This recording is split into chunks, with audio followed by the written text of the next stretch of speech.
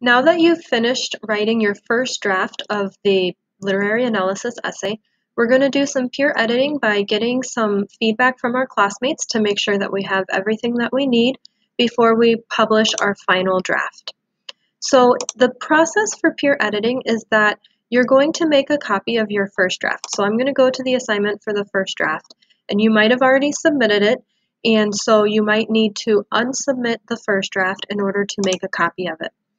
Once you unsubmit it and you've made your copy, you can resubmit it without losing any points for being late. So after I go here and I make a copy, I'm going to share that copy with the partner that I've been working with throughout the entire quarter. If you have a question as to who that is, feel free to reach out and ask who you've been assigned to work with. You're going to share your copy of the first draft with that partner by putting their email in your essay, and then once they've received the copy, so pretending that I am the partner that has received a classmate's essay, I'm going to go to suggesting, and I'm going to directly write on their essay and tell them, for example, this title needs to be more relevant to the topic. So you can see the comments on the side, and you can do any changes and edits directly to this document that you think are necessary. How do you know which changes they need to make? When you go to the peer editing, you can see in the publishing checklist that this gives you an idea of everything your essay needs to have. In MLA format, it needs a running header, it needs all of the information, and so where can you find that? When we go to the copy, here's our running header with our last name and our page number. This is our header with your name, and then the name of the course and the date. And then on this checklist, we see that it's double spaced, that the font's Times New Roman, that the title is centered, that our margins are 1 inch. And so the format that I gave you as the template has all of those qualities, but make sure that nothing's been changed as they've been writing their first draft. Go through this checklist, make sure that they have all of the information that they need. And once you have concluded the checklist, you are going to give them a final grade, just like I would. So this is the rubric that I will be using.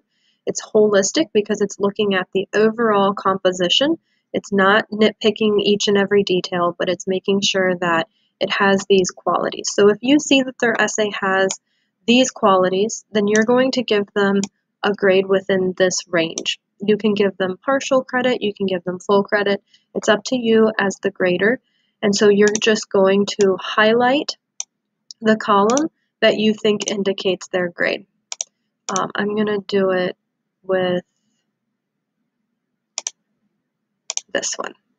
Okay? No, that's the line. Let's do it with this one.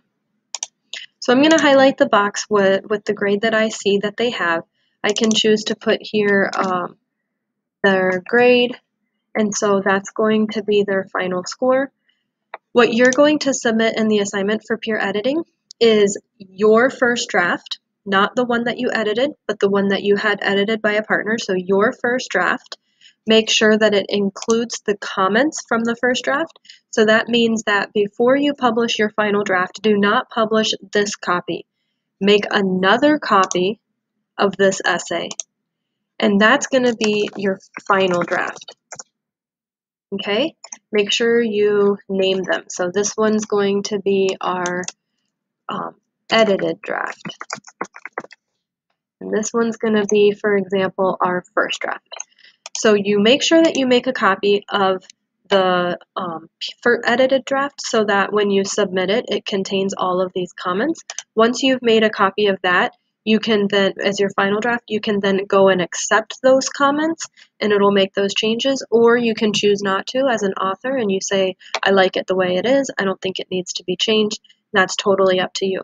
But make sure that you are submitting the version of your essay that has comments from your classmate along with the checklist that you made a copy of and you again shared with your classmate with their grade on it. If you have any questions as you're working, feel free to reach out and ask. and I am here to help you.